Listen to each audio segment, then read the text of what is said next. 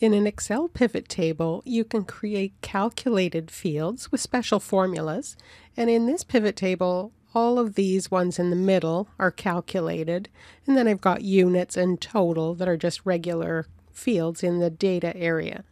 After you put those calculated fields in, it's easy enough to remove them manually. Right-click and remove it. But if you try and make a macro to do that, you'll just see an error. So I'm going to record a macro while I manually remove this, and you'll see what happens. So to turn on the macro recorder, I'll click there, and I'll just call this test 1. It's saved in this workbook. Now I'll right-click, remove it, and stop the recorder. I'll put that field back, and then I'll try and run that macro that I just recorded. So on View, Macros, Test, and I'll run that. And it gives me a runtime error. It's unable to set the orientation property of the PivotField class. So I'll debug that and we'll see what it looks like.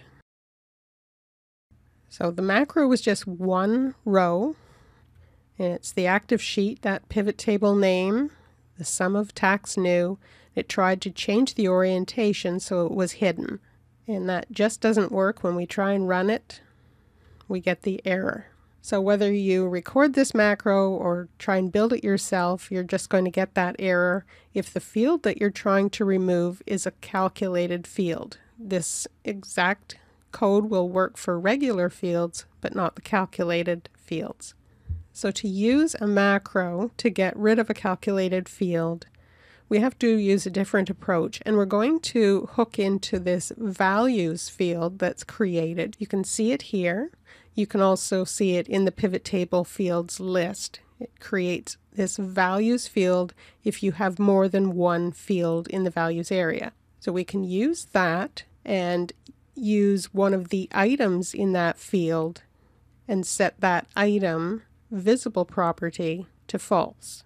So as long as you've got more than one value in the values area, this field will appear, and we'll be able to use that technique to remove the calculated fields. So I'm going to show you the code that we're going to use. So I wasn't able to record it. I had to write it, and you can download this from my website. There'll be a link below. So here's the code. I've named it Remove All Calculated Fields, and that's true unless you only have calculated fields in the pivot table values area, because it won't be able to remove that last one if that's the case, because that values field will disappear. So as long as you've got one other regular field in there, this will work just fine. And I've set up some variables, and this is going to be using the pivot table where your cell is selected, so the active cell pivot table. And we're going to check first and just make sure you do have a pivot table cell selected, otherwise the macro will just end. So what it does is, for each pivot field in the pivot table's calculated fields, it's going to loop through each data field in the pivot table data fields and see if the names match. So if the source name for the data field is the same as the name for this pivot field, then take that data field and go to its parent, which is that values field, and find the item with the same name as this pivot field and set the visible to false. And once it's found it, then it'll exit that for and go on to the next pivot field in the calculated fields. So I'm going to close this window and we'll run that macro and see what happens.